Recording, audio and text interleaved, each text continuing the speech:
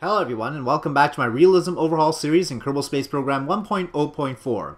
In the previous episode, we launched the Asteroid 3 and lost a Kerbal because we ran out of electric charge and were unable to control the capsule to use the RCS system to make sure that the capsule re-entered properly.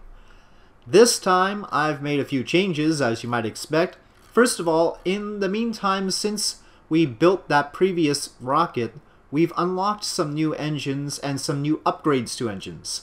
So for instance, here on these boosters, if when I right click it'll show up, instead of using the LR79, we now have, I don't think it's very clear with that, well, there's not much of a good background around. I've got the current config to be the H1 for the Saturn 1. Now I would really like the better versions of the engine, but this will do. It increases our thrust. And the ISP, there are better versions with the ISP. For instance, this one, if we can go to it, come on. Actually, when I'm clicking on it, it doesn't want to go to it.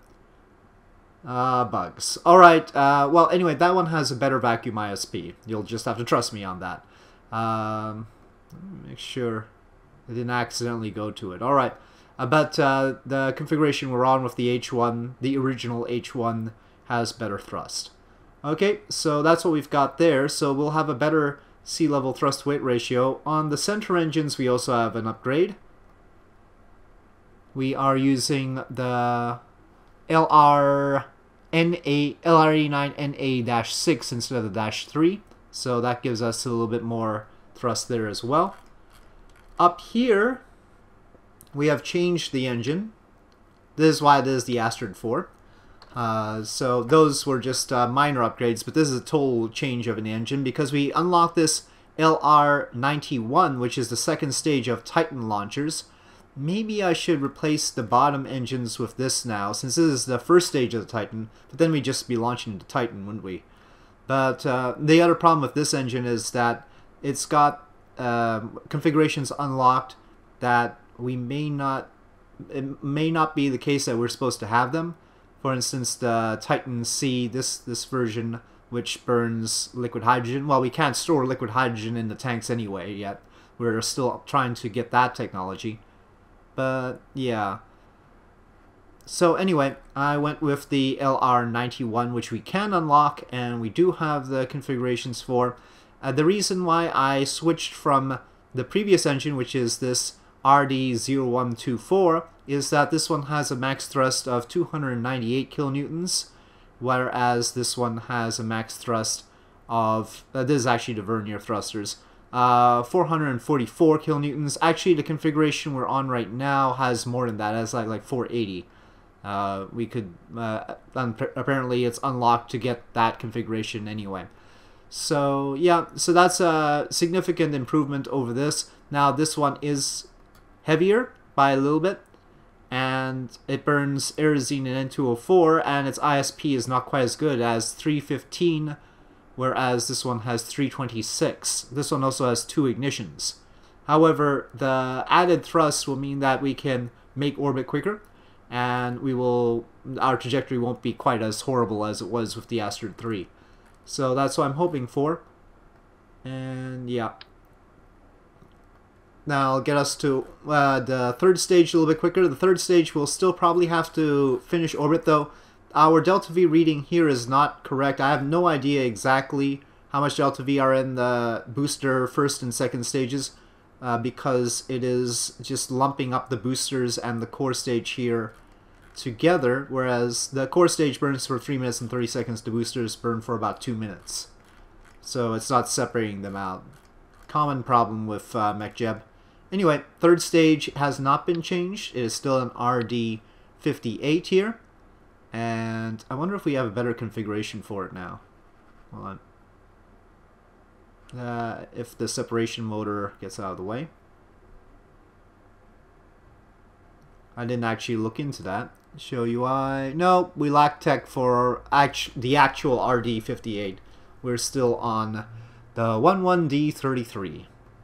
Okay, so, yep, but it's still there. It's got 11 minutes and 20 seconds. It's going to finish orbit, and then because it has 5 ignitions, it can relight and take us to the moon.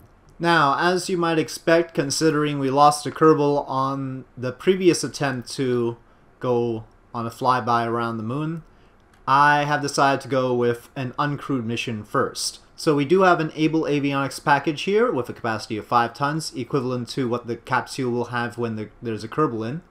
And so with the Agena core we have down here, that... Whoop, hold on. KSP is frozen. Uh-oh, lag. Okay. So with the Agena core we have down here, that's a capacity of 21 tons.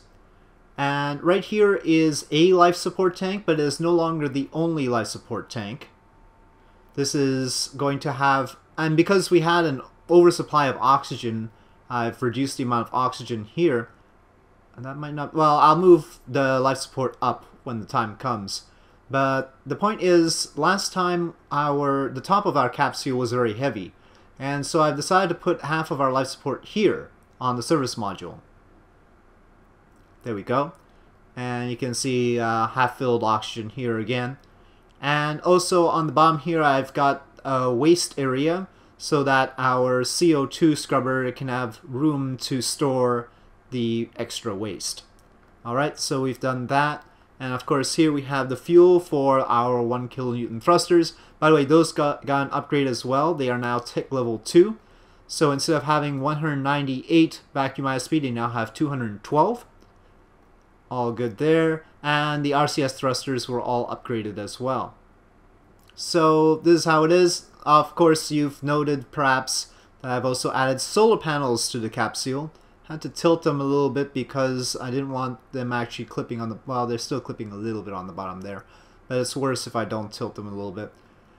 So yeah, the parachutes are configured the same. And hopefully the solar panels will save us from the power issue that we had last time. There's really no opportunity to store too much more battery power on this portion. I mean, I guess I could add batteries off to the side, but it's not that good. The capsule itself already has quite a lot of battery life. It's just a matter of replenishing it. Of course, we can't use fuel cells because we can't store hydrogen yet. That's the technology that we still have to unlock. So yeah, the capsule itself has 48,000 electric charge. And I've stored some hydrogen in there for the RCS thrusters. We don't have any other RCS tank. On the previous version, the RCS tank was here, and the life support was on top of it. I didn't want to store the RCS on top here because, again, because of the center of mass issue and wanting to make sure that the capsule isn't top heavy. Okay, a little bit of VAB lag here, but I think we're ready to go with a test of this. So I'm going to start it building. Our build time... now, Delta V wise, I'm a little bit concerned because... Not because I think that this configuration should have a lack of fuel, but simply because I don't have an accurate reading of how much we have because of what's happening with the first stage and boosters. Anyway, so this is the life support situation with both tanks. So we have more than last time, I think, and plenty of space for waste for the CO2 scrubber. Build time seems to be 61 days. So with all the staging checked out, I think we can do that. So launch, build, and there we go. Another attempt to launch Kerbal to the moon, except this time we will test it uncrewed. Come to think of it, I should probably also get another Mars thing ready. We have a... We don't have a Mars... Oh, we have science data from space around Mars, but not another Mars contract per se. We do have an Earth to Mars transfer. Let me take a look at our contracts. Do we have another Mars contract now? Well, Deimos flyby.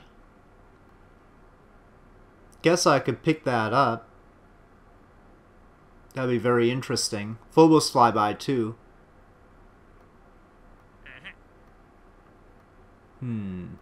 We've got an extra build slot is the thing. We've already got quite a lot of rockets just sitting around waiting to be launched though. Jupiter flyby, Saturn flyby. There are many such things. But in terms of funds, we don't need very much. Actually, what we're really interested in is more science. And the Deimos and Phobos flyby could give us that. But maybe I need to build a science launch just to Earth orbit. Okay, so here I have built the All Probe 1, and I've called it the All Probe because I've put every scientific instrument that I could on it. I don't think I need this one because it's a duplicate of the Geiger counter here. Otherwise, I think we've got it all covered. There's no additional science from this altimetry sensor or that one. We've even got this RPWS antenna, which does have a radio plasma wave data logging. And so yeah, magnetometer there. We've got the camera up top, an orbital telescope, and we've got a film return thing. And since we've got the film return camera, obviously we need to return those, even though you would think that we could transmit the photographs, but whatever. Film return thing, and we've got a little hub here with hydrazine and lots of electric charge. I don't know if you saw that, 326,000, so that it won't run out. And we've got a heat shield there. There's a 2-meter heat shield, and that's why the RCS is tilted out like that. The RCS on top here is mainly to make it stable during re-entry. Its center mass is actually fairly low. It's around here, and that's because of the huge tank with a lot of electric charge down here. And here I'm using an Astris engine for the first time, and the Astris engine is a nice little engine burning Aerozine and N2O4, and it has a vacuum thrust of 22 kilonewtons. It cannot throttle, but it is pressure fed and does not have limited ignitions. So it's basically a really big 1 kilonewton thruster, except the 1 kilonewton thrusters only get 212 vacuum ISP. This one gets 297, and it's got gimbling. So it's sort of better in every way than the 1 kilonewton thrusters. And I think, I'll tell you right now, this has possibilities for lunar landings and that sort of thing. So it doesn't throttle though, that's the problem, but neither do the 1 kilonewton thrusters, so maybe. Anyway, we've got the solar panels there, extra antennae, and then the rest is the Astrid 4. I decided to use the Astrid 4 because it would be nice to test it out a second time before launching a Kerbal on it, so we're going to get an extra test. Actually, I think I'll build 2 of these all probes. And so one will be destined for Kerbin orbit. The first one we'll just send to Kerbin orbit and do some science. The second one we'll send over to the moon. And maybe we'll be able to send it to further locations. With the heat shield, it could possibly be sent to Mars. We'll need to put an extra antenna on it though. And probably more power. We'll see. I've had to move the Agena core down here because we don't have the same interstage fairing adapter. We have an actual fairing, upper fairing adapter, and that doesn't have the same node configuration. Okay, so that's the idea. Let me get some action groups in, and then I'm going to build 2 of these. Since the All Probe 1 that we are launching into Kerbin orbit won't take too much time, and I'd rather get that done quick and get the science, and then use the science to unlock the hydrolox technology that we need so that we can get fuel cells and everything.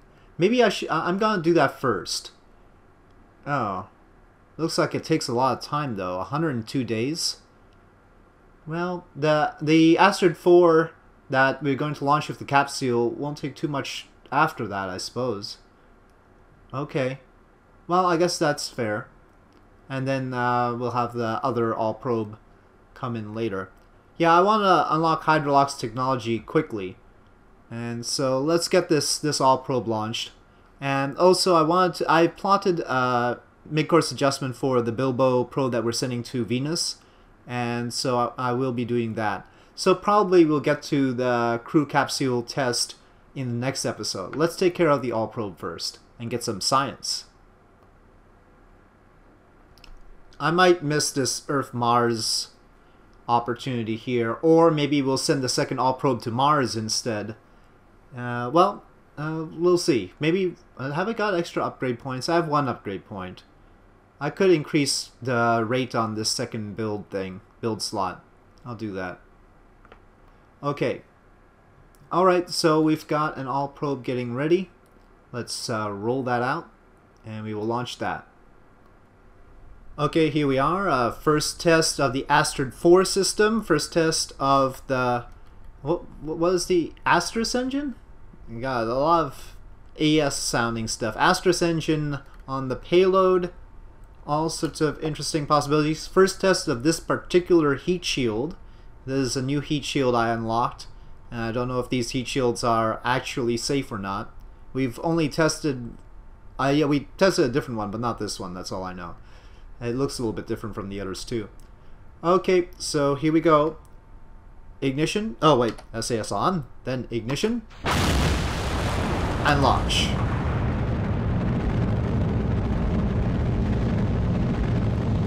Alright, upgraded engines and everything. Let's see how it works. Make sure smoke screen, yeah, 400 particles. As usual. Alright. Hand over to Smart ASS. The payload is obviously lighter than the capsule heading to the moon will be, so we'll have to take that in consideration when it comes to how the staging works out. How much of the third stage we're going to use is my question mark here. I should use some of my funds to upgrade the facilities around the KSC. I'll look to unlocking some of that, because that takes time too, right? Kerbal construction time causes the unlocking of the next tier of buildings to take time, so I'll have to look into that. Make sure we get that started.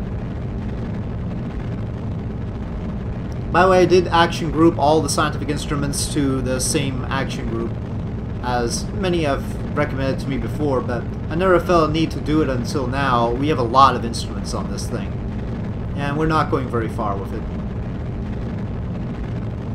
We're just going to low Earth orbit, and then we're going to do all the science. We could go to the moon, obviously. It might be worthwhile to do some stuff, some of the resettable stuff like the temperature scan and all that from a high Earth orbit. I'll see about that. For now, one thing at a time.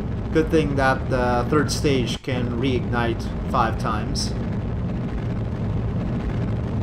Now, I wasn't able to see what the maximum acceleration at booster sep was, because it wasn't showing the boosters separately from the first stage in our display.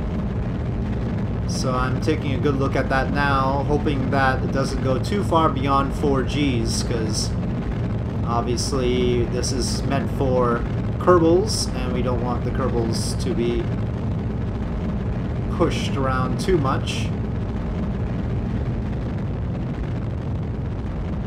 Okay, aren't these supposed to go out soon? Oh, okay. It looks like there was a fuel imbalance. Alright, set.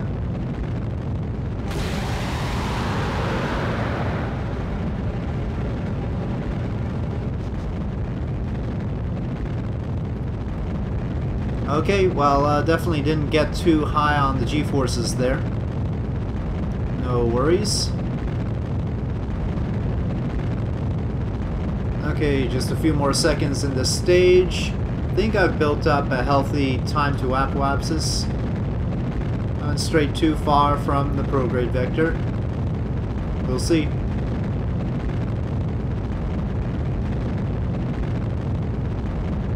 Seconds. Acceleration is tame. We don't have to turn off any of the engines, clearly.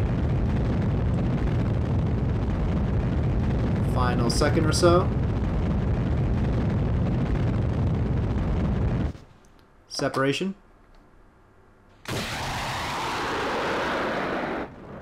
Okay, and ignition. Let's try it again. Ignition. Okay, well, this LR91 is not one for much of a fuss, is it? No, indeed. Very, very, very, very soft. Interesting. Let me cycle Smart ASS, just in case it doesn't do the gimbling properly. Not just the gimbling, this has vernier thrusters somewhere, apparently. Those might be it. No? I don't know. Okay, anyway, let's get the fairings off.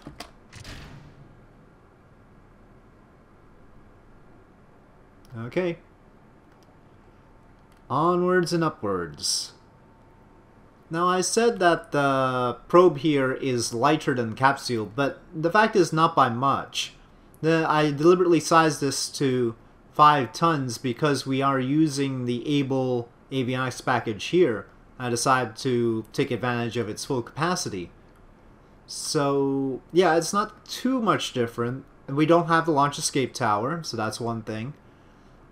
Apparently the attachment node on this engine is a little bit weird because we end up with a little gap here. That's unpleasant, but not impossible to deal with. Yeah, so maybe it's not too bad an estimation of what's going to happen with the Asteroid 4. We'll see. Anyway, LR91 doing fine. Still got 4 hours, not 4 hours thankfully, 4 minutes and 45 seconds to go. Okay, that should be fine. 3 seconds. I will switch off Smart ASS and temporarily move to SAS. And stage set. And ignition. Very good. We have control, very important.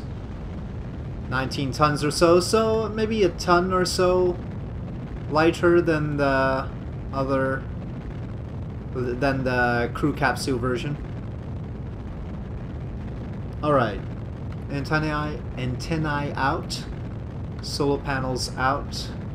I'm not wasting any time on this.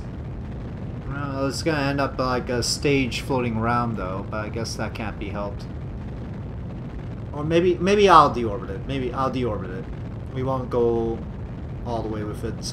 We'll use the little Asterisk engine to complete orbit, then this will deorbit. I think I might hold off on the lunar flyby mission until we unlock hydrolox engines. I'm reconsidering this whole thing. Okay, well, it will be a bit of a wait. Uh-oh. We just lost connection somehow. That's bad. But,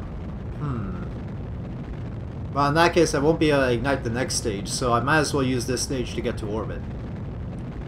I don't even know if I can shut this stage off right now. Possibly because Remote Tech is really confused these days. Alright, well, we'll just, we'll go for a higher orbit then, I think. I know MechJeb can circumvent Remote Tech, so we can still control it completely, but I won't. I'll be good. But maybe I'll just shut it down. I don't know. In the old days, it just shut down when you lost connection, but no, apparently not. No such failsafe. But yeah, I think I'm just gonna shut down here. And it works. Oh well. Anyway, yeah. I wonder if I can stage. I shouldn't be able to, obviously. I guess we're in a gap in our communication network. Anyway. Yeah, I can't stage. Alright. Well, we made it to orbit. We'll hold off on connection error. We'll hold off on doing stuff until we get connection. Okay, we have successful reacquisition of the All probe, and we have information that certain stages were destroyed. The LR91 stage, as expected. That's the core stage, the first stage. We did recover the boosters, so it looks like we got the boosters back. 4.96 meters per second on those, and 1, 2, 3, 4. Okay, so all good there. And this is all other stuff. Okay, all clear on the messages. We've got our communication back. So what we should do now is flip around and deorbit this section, and then we'll make orbit with the asteroid. while we can. Alright, so orbital retrograde and RCS on. We can use the RCS from here, it's fine. We are not concerned. In fact, let's do the science right now before we do the retro burns, just for safety's sake. So all the sciences are being done, as you can see. Okay, so right, 8 instruments. How many do we have? Is it just 8? Okay, magnetometer scan. We've got the magnetometer sticking out right now. Good. Alright, transmit that one, because we can get that right away. Geiger counter is useless. Temperature scan we've already done. Micrometeorite detector we have already done. Gravity scan we've already done. Biological sample we've already done, so we should send that higher. Film return, we are going to keep that data and try to bring it back. Orbital telescope observations we can transmit.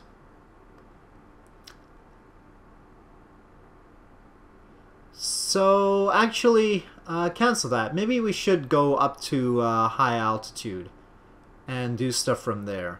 Yeah.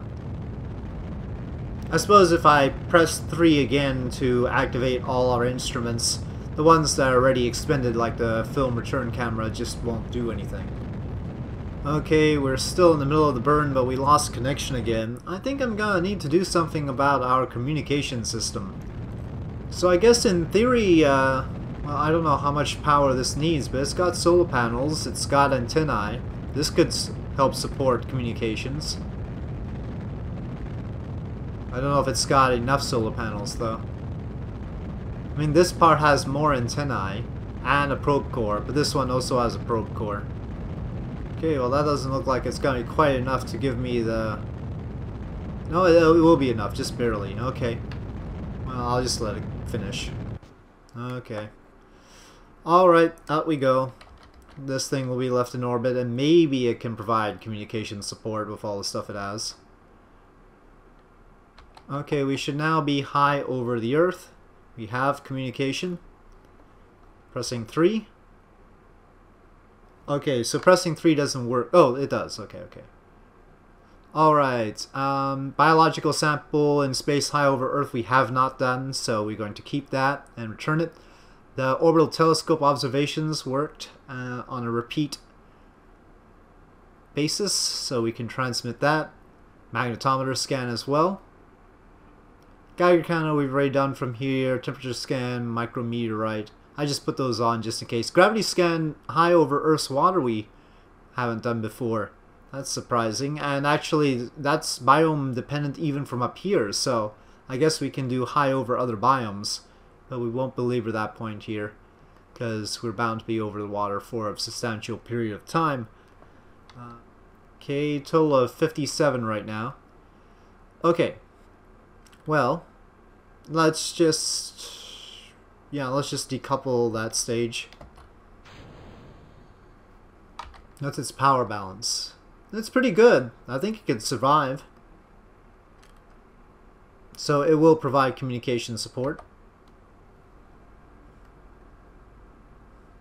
So let's test out this asteroid engine. It does need to have the propellant stable, so that's one thing. It does need ullage, but it doesn't have any ignition limitation, so that's positive. Alright. Gonna throttle up, and ignition. And shut down. Okay, so 72 kilometers. I'm gonna hold it there.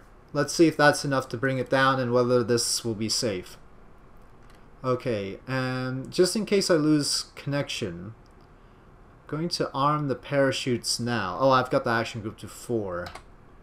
Yes, they are now armed. And this is going to re-enter as well. I'm going to retract the magnetometer. And that's the only bit sticking out. Did this thing do its thing? I didn't see the radial plasma wave. Maybe. Okay. Well, now they're out. Okay, now. Oh, it didn't do this one. Okay, let's transmit this data. Here it's just high over Earth, so maybe low over Earth we can do one. But, well, yeah, maybe. Let's see. No, I'll retract it just in case we lose communication low over Earth. I'm going to retract it and then extend it again once we're ready to do it. We don't want it sticking out when we... Well, right now we're not in re-entry situation anyway. Well, that's easy enough to fix. Let's separate off this stage so that we have our heat shield bare. Okay, now we have our heat shield. We have 20 days worth of battery life, so it's not a problem that we lost our solar panels. Okay. In fact, I'm going to turn on RCS so that Smart ASS will be able to reorient retrograde when we come out of time warp. Okay. How about here doing that radio plasma thing? There we go. Oh, there's just one near Earth. It's not biome dependent. Okay. Transmitting that as well. Then that'll be all set. We'll have to obviously bring all of that back in. And then, well, I think we're pretty well off as far as getting enough science for hydrolox engines. Any more observations to be done? Yes, in fact, grasslands. I'm going to, instead of orbital retrograde, I'm going to go surface negative relative velocity. That's generally safer. Okay, those two antennae on top will probably rip off, but we've got the parachutes ready to go anyway. 72 kilometers may still make us skip out, we'll see. Oh dear. What just blew up? Hold on. Oh, the tank between the heat shield and the rest of the... Oh, well, this is goners. Well, I guess it's good to know that's bound to happen. Wow, that was quick. Oh, please, heat shield. No, protect the camera. Oh, I think the camera's gone. Protect whatever's there's left to protect. Yes, let us sit on top of you. Right. Like that. Kind of. Don't flip around. Just ignore Smart ASS now. We'll go wherever you want to go. I can't even see it. I think maybe if I didn't have that on. Let's retrieve the goo. Yes, we can retrieve the goo. That would be good. I mean, we've still got the controller, but we've got no way... Well, we do have... Well, no, we don't have any hydrazine left. That's interesting. These are hydrazine tanks. Oh, it used up all that hydrazine, huh? Now, I put that tank on the normal attachment node. I didn't use any... any of the gizmos to move it about, so... That's not good. Normal... I mean, I understand if the fuel tanks explode because I clipped them in somehow. I know heating can work that way for some reason. But, yeah, this wasn't clipped in any way. Now, interestingly, in my Sol System colonization series, I updated Realism, Overhaul, and Real Fuels to a newer version than is here in this series. And their heating seems to be a little bit kinder altogether. So I wonder if there's something wrong with this sort of setup, and maybe the heating situation has changed between what I have in this version and what I have there. I've had the policy in this series not to upgrade anything more. I want it to be a constant state, just so that I know what the parameters are. I mean, if you test out a vehicle, you want to know that it's going to work for the remainder of the series, right? I mean, you don't want to suddenly have one mod change things so that suddenly the vehicle that you trusted in earlier episodes suddenly no longer works. So there's usually a point in a series where I just have a no more update policy. It's looking like we're not gonna stay in the atmosphere at this point. Oh no, it's also bringing our periapsis down. I have no way of controlling this now. And probably if we let it go around the planet and then come into the atmosphere again, it's gonna lose that heat shield. Besides that, this doesn't have enough electric charge to make a full orbit. It used to, but we lost that tank. That was the one that exploded. So how much science do we have right now? 82. I can't imagine the technology I'm looking to unlock is going to cost more than that. A little bit sad that we couldn't bring the return camera, the film return camera back with those wonderful photographs, I'm sure, of the planet Earth, but we might have gotten what we wanted out of this. Well, things still seem to be sort of stuck together. Let's see on a full orbit whether that continues. We are out of power. And no. Now things are drifting apart. The tiny chance they'll come back together in the atmosphere. No, there's no chance. It's fluid away. Okay, it has no protection whatsoever. It is not going to be able to orient itself. It has passed into the atmosphere. Here we go. Brace for explosions. Okay, here we go. A full temperature gauge. Well, this Realism Overhaul, so a full temperature gauge does not necessarily mean that things are going to blow up. Though I don't think we even got a full temperature gauge for that fuel tank. I can't believe I'm seriously thinking that this might survive this at this point. We're not at peak heating yet, by the way. No, there's other... Okay, now we're getting some overheating. Okay. Like, there's no way this can survive. Right? I think that was the magnetometer which was really sticking out there. Well, we're sort of coasting right along around this altitude. I mean, we haven't flattened out or anything, but still, we're going to be spending a long time between 65 and 68 kilometers, it looks like. We gotta bleed off a lot of our speed here. And, well, nothing else has blown up. Okay, well, we're definitely suborbital. And at normal re-entry velocities for low Earth orbit.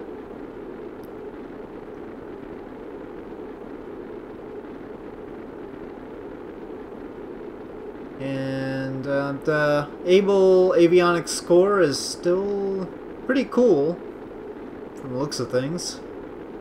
Or no, is that the... I can't tell which bar is for which. Maybe this is the heat indicator for... I don't know. I can't tell what the heat indicator for the Able avionics package is. This one looks like it's too high. But then I don't see a heat indicator for it then. Who knew that the Able avionics package doubled as a heat shield? Doesn't quite explain the parachutes though. The parachutes are pretty cool as well. From the look of things. These are the outer fuel tanks that contain the hydrazine for the RCS thrusters.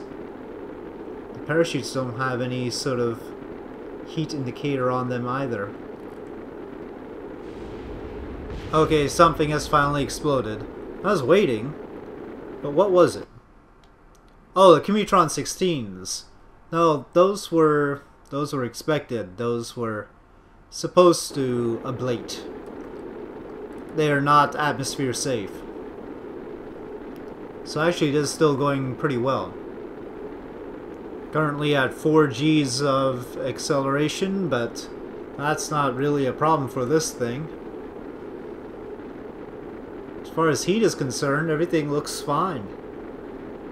I'm not too sure I'm putting enough bafflement in my voice at this point. But this is truly... I don't know what to make of the thermodynamics of this. Looks like we might have passed 9 Gs.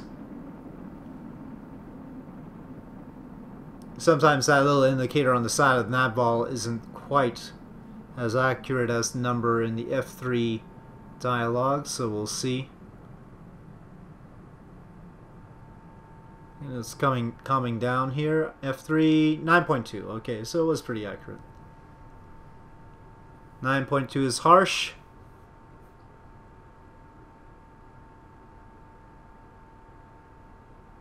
Not a question. Without electric charge or any connection or anything, can the parachutes deploy? Now, this is probably gonna flip around so the biological sample capsule will hit the surface of the water first. Not the ideal situation. Okay, let's see. Parachutes. Will you... Yes, you will deploy. And yes, it is gonna flip around like that. Okay. Okay, full parachute deployment brings us to a measly 2.6 meters per second. Well, even with the goo container facing down, I think it's going to survive quite easily. Okay, Kraken avoidance, going back to 1x time warp as we approach the surface. Okay, and will it stop wobbling? I don't have any RCS or anything to stop it.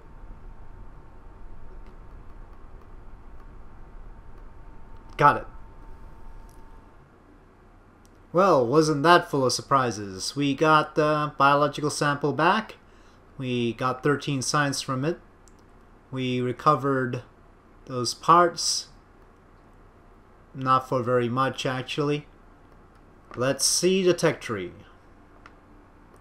Okay, so we've got staged combustion, mature orbital rocketry. It's here. Early hydrolox engines. That is the key to our success, I assure you. And here we have the LR87 LH2 that I've been avoiding using. They have technically it's already unlocked under one of the engines, but I didn't attempt it. So yes, research. Okay, 169 days. Well, we are going to move that up, I think. I think it's probably more important than whatever we've got queued now. Especially since, again, it gives us the ability to store hydrogen, which means fuel cells. So miniaturization is nice. Early hydrolox engine is nicer. So upgrade points. Building rockets really quickly isn't really a barrier right now. We aren't really facing too many problems there. So I'm going to add to our science speed. Let me take a look at, not inside our... Not inside. I want to check about upgrading. So this Kerbals can only disembark on Kerbin. We're going to upgrade that so that they can do EVAs. That's only 75,000. Okay. Facility upgrade requested. So that's got to take 145 days there. So we're going to have to wait for that. Spaceplane hangar, still haven't found much use for it.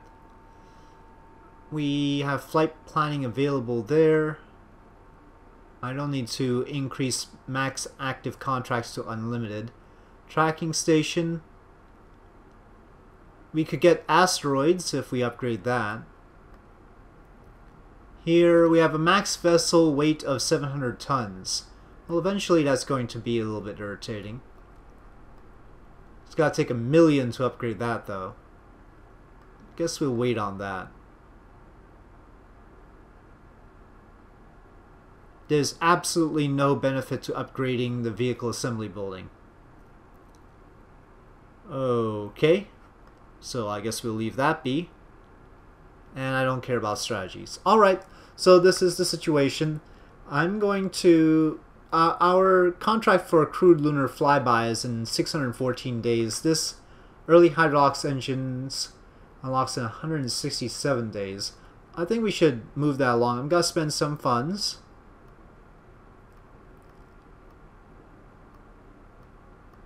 And I'm going to add more science capacity.